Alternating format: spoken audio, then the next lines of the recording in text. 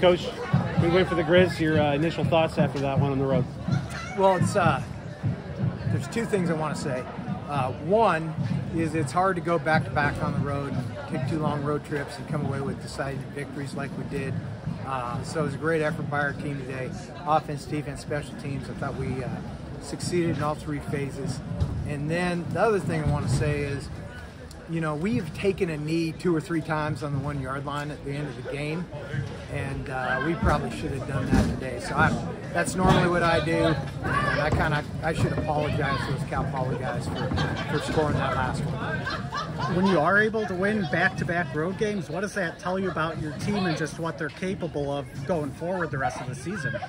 Well, I mean, there's a couple ways to answer that, Frank. One of them is, you know, you're going to play a significant number of games on the road. You don't get them all at home, so you better win if the expectation is to try to win them all. So I think our guys have evolved into a group, and it's not just this team, but a couple of previous teams. We've really embraced the road warrior mentality and wanting to win on the road, enjoying winning on the road. I mean, it's not to say we don't love our home games, but it's fun to go win on the road too.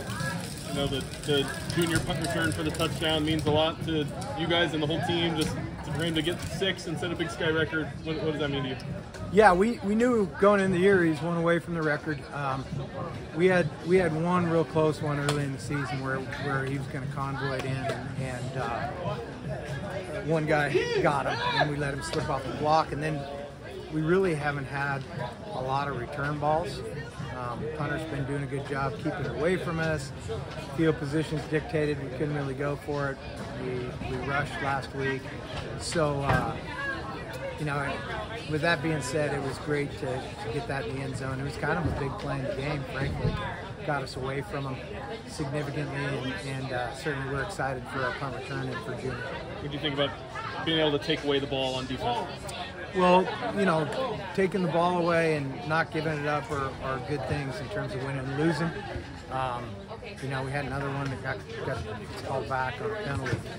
So it's always good to take the ball away. Junior's punt was kind of the snowball effect, right? Kind of like you mentioned. It's just then it was turnover, score.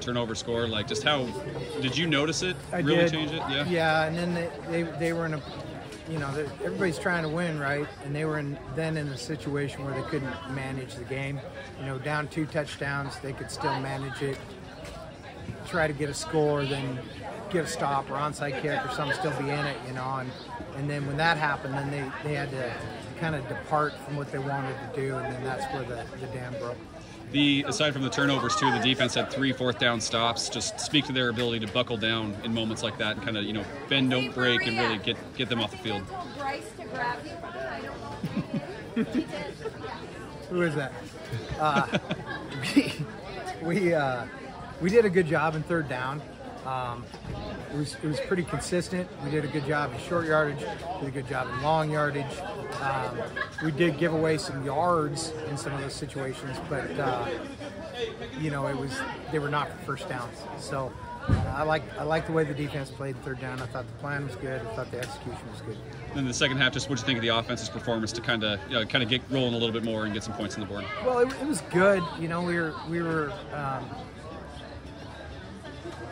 were not consistent within drives enough. I mean, we had plays, and we had, you know, and I should give credit where credit's due as well on Cal Poly's side. They had a good defensive plan for us. They had 2 weeks to prepare. Cody did some great stuff front-wise, pressure-wise, to take away some of our favorites, and we had to get to some other stuff, and that's why you saw us be more productive in the second half. But they had a good game plan for us. So that was a good half of football by their defense. What did you think of your offensive line's play? It looked like you were rotating several guys in there throughout the game. I don't know. It's hard for me to say. I mean, I can't. The honest answer is I can't see nothing from the side. So I don't know. And you guys were able to throw the ball for over 250. So what do you attribute to the success moving the ball through the air as opposed to on the ground? Yeah, we threw it pretty successfully. I'm looking at the numbers. Would like to I would like to hit a little bit higher percentage. I thought we had some more downfield game that we didn't really get to. But it was good. I thought guys, there's a lot of guys had catches. Guys made plays. Guys made plays in zone coverage and traffic, getting hit. So it was good. You guys have a massive game coming up against UC Davis. What did you think? Just your Did they team? win today? Yeah. What did you think of your team's ability the past few weeks to just kind of focus on the game at hand? And did you worry about them looking ahead at all, or feel like they got caught up in that? I did not worry about them looking ahead. It's not allowed. We're good? Yep. Okay. Awesome. Thanks, Coach.